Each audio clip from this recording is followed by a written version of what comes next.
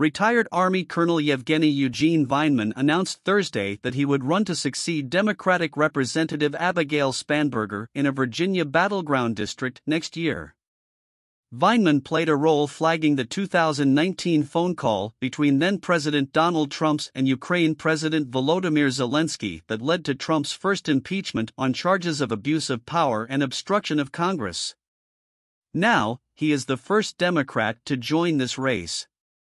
Spanberger has represented the battleground 7th District since 2018, but she announced earlier this week that she would not run for re-election, opting to run for governor in 2025 instead.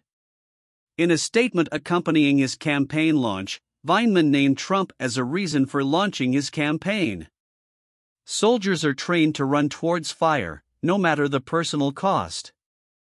That's why I'm running for Congress, to defend our nation against the clear and present danger of Donald Trump and the 147 members of Congress who voted to overthrow the will of the American people.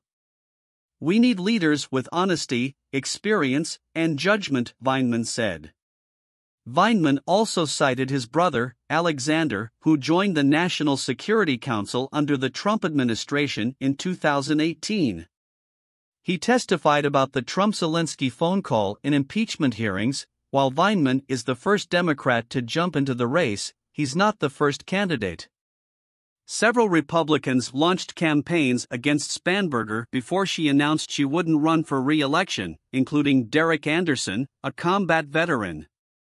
Anderson ran for the seat in 2022, but lost the GOP primary to Yevgeny, who lost to Spanberger in the general election.